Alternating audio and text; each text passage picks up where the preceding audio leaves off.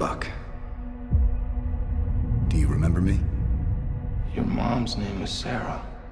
You used to wear newspapers in your shoes. You're a wanted man. I don't do that anymore. Well, the people who think you did are coming right now. And they're not planning on taking you alive.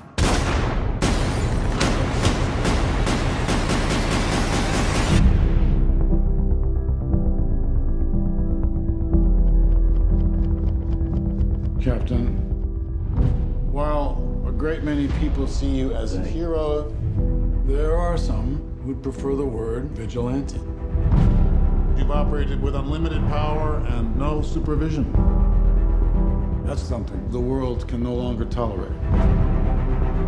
I know how much Bucky means to you. Stay out of this one. Please. You'll only make this worse. You saying you'll arrest me? There will be consequences. Captain, you seem a little defensive. Well, it's been a long day.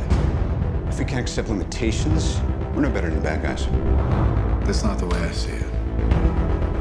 Sometimes I want to punch you in your perfect teeth. I just want to make sure we consider all our options.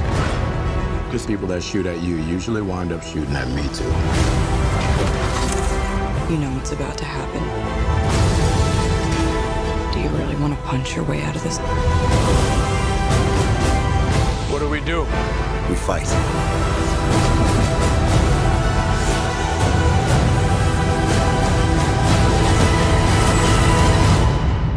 Sorry, Tony.